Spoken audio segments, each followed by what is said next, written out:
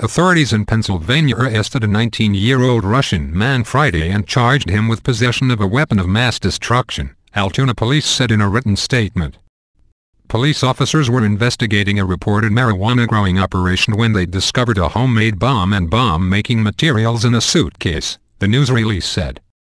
Vladislav Miftakov, a Russian citizen, was arrested and charged with possessing a weapon of mass destruction, risking a catastrophe and drug-related offenses. He was arraigned Friday and bail was set at $500,000, Blair County Corrections Officer James McMahon said Sunday. According to a criminal complaint, police found 1 pound of atomized magnesium and 1 pound of Chinese potassium perchlorate along with a package labeled potassium nitrate powder. They also found fuses and several containers of compressed air. When asked what he was going to do with 2 devices that were found with exposed fuses, Miftakov said he was going to blow things up, the complaint alleges.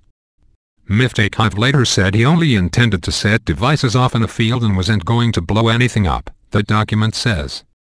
He told police that he had previously experimented with other homemade explosives in California. Authorities found 5 marijuana seedlings in a grow light, the complaint says. Miftakov will next appear in court on February 5.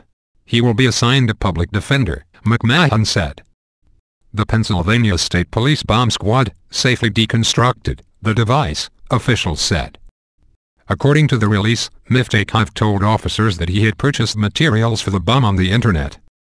A man who lived in the same building told CNN affiliate I that Miftakov was the weirdest individual that I've ever met, but Andrew Leff added that he didn't think Miftakov had done anything dangerous before. Leff told the Altoona Mirror, which identified him as an apartment mate, that Miftakov had recently set off 3 small homemade bombs outside the apartment, leaving small craters in the ground. Another roommate, Stephen Taylor, said Miftakov was quiet. He barely talked, he told the newspaper. An independent student newspaper said the Russian native is a student at Penn State Altoona, a branch of the university about 40 miles from the main campus. The Altoona campus has about 3,645 full-time students, according to the school's website.